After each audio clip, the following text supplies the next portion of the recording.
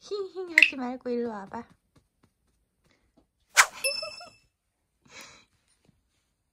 사자야. 내 사자 왔는가? 예쁜 사자.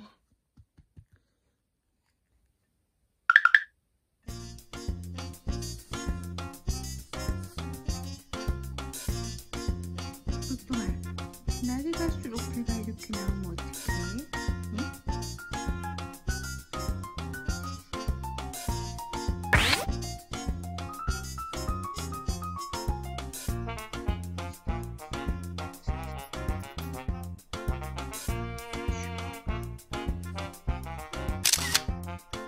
이 누구야? 이쪽 무릎으로 온다고?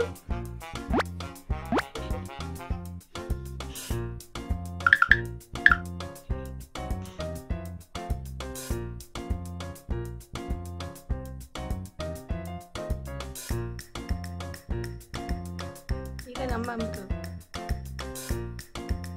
그 아빠 무릎.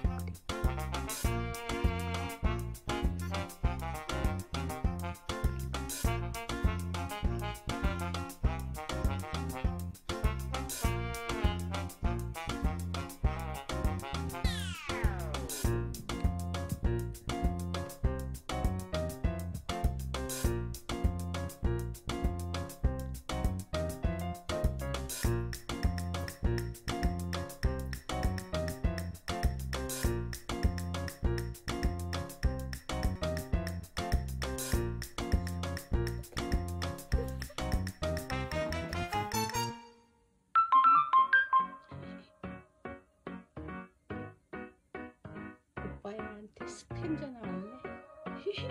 우리 복동이 자고 있는데.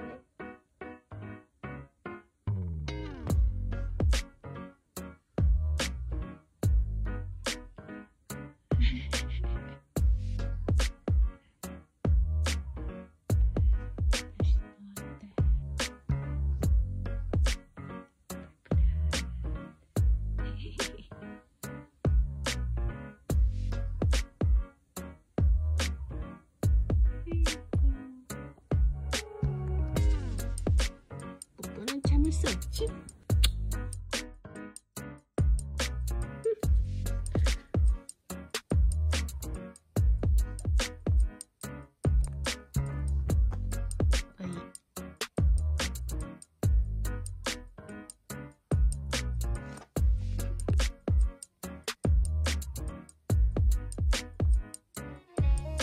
침대 다리 갈았어.